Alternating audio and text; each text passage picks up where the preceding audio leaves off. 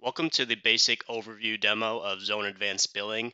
In this video, we're going to cover what Zone Advanced Billing is from a high level, as well as cover some basic process flows like the creation of a brand new subscription, the rating process, as well as the billing process. So first, let's start off with a high level of what Zone Advanced Billing is. And sometimes it's easier to start off with what Zone Advanced Billing is not. So it's not a third-party application where you're going to have to build an integration between NetSuite and Zone Advanced Billing. It does not have its own database where you have to reconcile data between one table and another. Zone Advanced Billing is completely built within the NetSuite environment, leveraging some of the native NetSuite platform capabilities, like the abilities to create custom records and custom fields and scripts and workflows. So if you're familiar with bundles within NetSuite, Zone Advanced Billing is a pre-built and managed bundle. So by that, I mean that you can easily install it into your account. And then also we manage it in terms of upgrades. So we're consistently adding new features and functionality that we can easily push and update and install into your current NetSuite environment. So some of the benefits that you see by Zone Advanced Billing being completely built within your NetSuite environment is that it works seamlessly with other modules or records within NetSuite. So you're still leveraging the same customer master list that you have, the same item master list that you have, and it works really well with other NetSuite modules such as NetSuite Advanced Revenue Management, Inventory, Project Management, or OneWorld. So let's start off with a high-level process flow of Zone Advanced Billing. The first record that we start with is what we call a subscription record. Now, the subscription represents the contract that you have with the customer. You're going to capture things like the term, start and end dates on the subscription. You can attach a PDF copy of the contract to the subscription, and this subscription is linked to your already existing customer record within NetSuite. Now, as child records to the subscription, we have what's called subscription items. And subscription items represent the different components or performance obligations that are part of that contract. So a good example here is sometimes contracts consist of an upfront implementation fee or a setup fee, a fixed monthly charge or a fixed quarterly charge, and then as well as maybe a third variable type item that's based on some level of consumption. So within these different subscription items, you're going to configure all of the different pricing and the billing configurations for each one of those components. Depending on how you configure those subscription items from a billing and a pricing perspective, we're going to generate what's called charges. And charges ultimately become line items on an invoice or a sales order. Collectively, this forms what we call the subscription plan. And the subscription plan can be unique customer by customer. So if every single customer has their own unique pricing, we can have unique subscription plans for each one of your customers. You can also leverage subscription plans for some more standard pricing. So a lot of times our customers have a standard model, a premium model, and an enterprise type model. So you can leverage subscription plans so that you can easily replicate these subscriptions customer by customer. Now that we have the subscription plan set up, we're ready to start billing for these subscriptions. But before I start billing, in particular use cases like a variable or consumption-based billing, we need to bring in that consumption and map it against these subscriptions plans. And the most common use case that we see is that this consumption or this usage is stored in an external or proprietary system. So there are a number of ways that we could bring in that consumption into NetSuite. And the most common is through an API integration. So Zone Advanced Billing has an API wrapper so that you can integrate Zone Advanced Billing with your proprietary system to automatically feed NetSuite usage records or even the creation of subscriptions and the creation of subscription items. Alternatively, a lot of our customers leverage a CSV export and import process between the proprietary system and NetSuite to bring in usage. So now that we've brought in that usage data and we've mapped it to our subscriptions, we need to run what we call a rating process. And the rating process says do all of the math. Each one of my customers may have their own unique pricing. Each one of my customers has their own unique consumption, and we need to do the math to calculate what we should bill this particular customer for this particular billing run. Now that all the charges have been accurately calculated, we need to run the final process in Zone Advanced Billing, and that process is called Create Orders. Now, depending on your use case or your order to cash process, there's a couple different options that we have in terms of the transaction that we create. We can create either a sales order or an invoice. In some cases, it makes a lot of sense to use a sales order. For instance, when you have inventory that needs to be fulfilled, you can run the fulfillment process off of the sales order. Or in some cases, it makes sense to go directly to the invoice.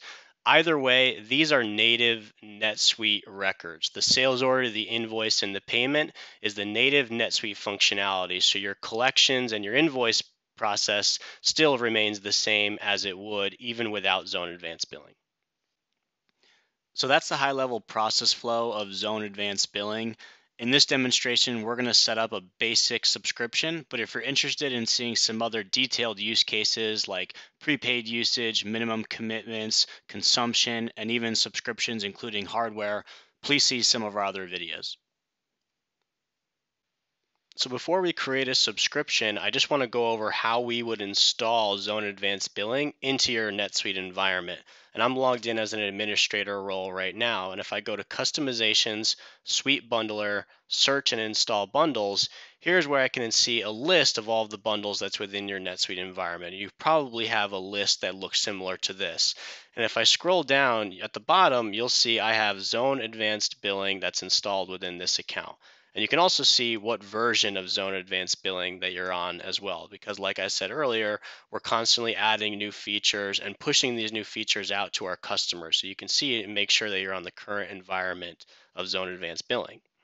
Now, once that's installed within your account, you get a couple of things. The first is from a setup perspective, and this is more meant for your administrator, and this is more meant for us during implementation. Well, we're going to set up all of your different price books, your billing profiles, your different types of rate plans, all of the administrator and configuration that you would need to set up Zone Advanced Billing. The second piece that you get is more from the end user's perspective. So how do I create new subscriptions, create new items, manage master contracts, enter usage, all of which we'll cover in further videos. So let me change roles to my controller where we can create a brand new subscription. And if you're familiar with NetSuite already, you'll know that there's a number of different ways that I can navigate throughout the system to create different transactions, and the same goes for Zone Advanced Billing. So for instance, I can come here to Customers, Zone Advanced Billing, and easily create a new subscription. I can global search for new subscription.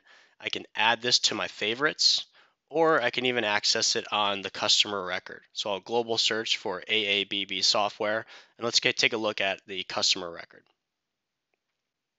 While I'm on the customer record, I can click Create New and select ZAB Subscription.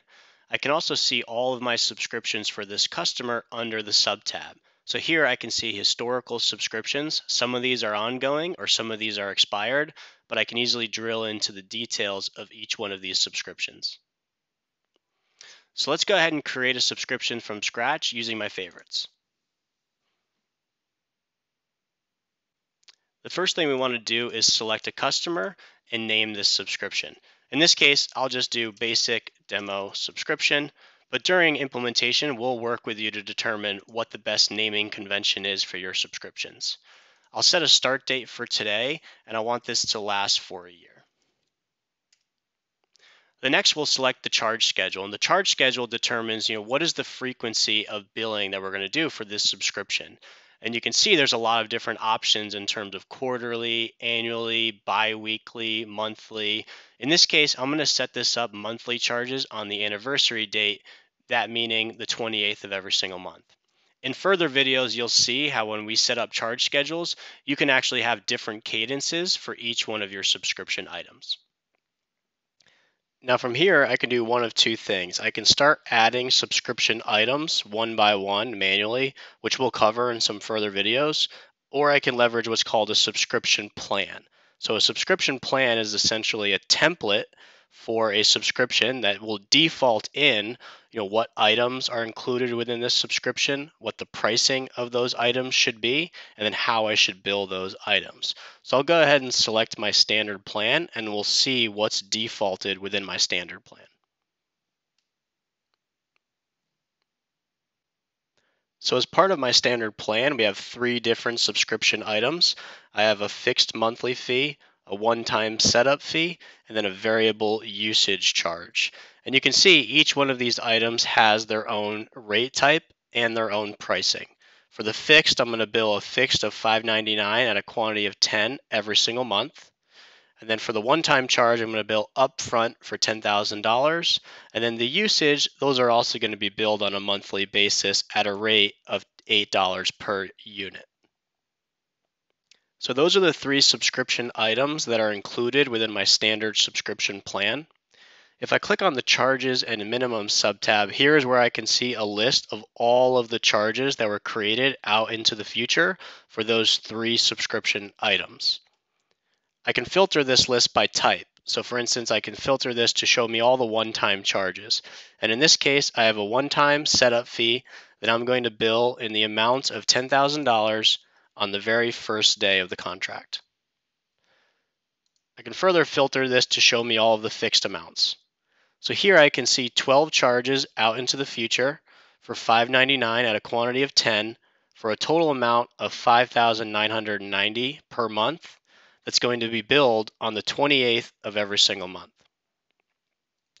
And then lastly, I can see my usage charges.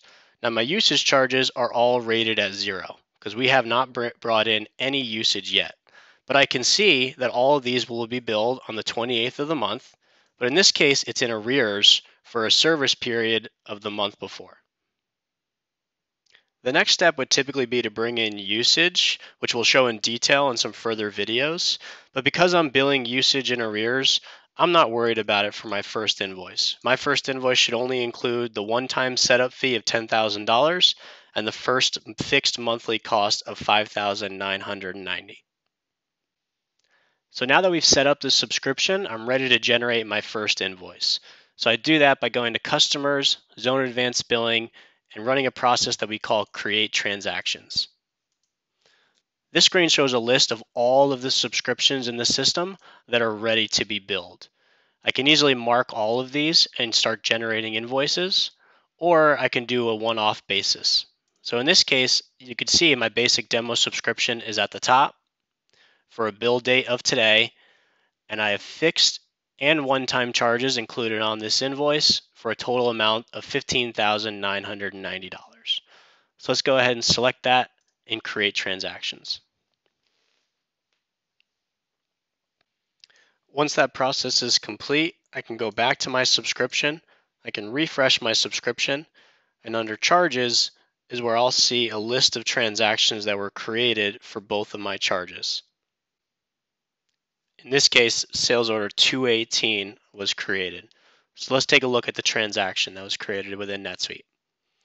So here I have a native NetSuite sales order that's in a status of pending approval.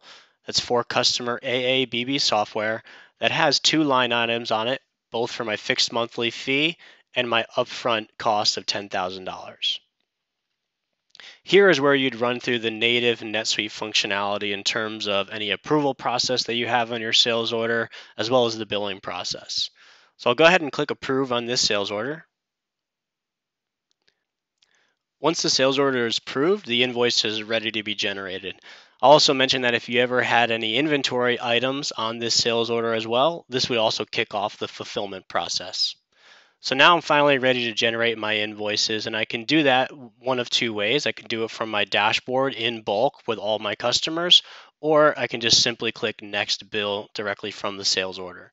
And this will generate the invoice transaction that will ultimately be delivered to the customer via email.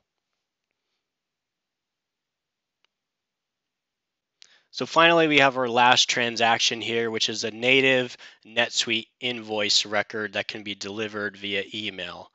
If you're not sending invoices and instead you're capturing credit cards and charging credit card transactions, you can do that as well by storing the credit card on the customer record and then using native NetSuite functionality to authorize and charge credit card transactions.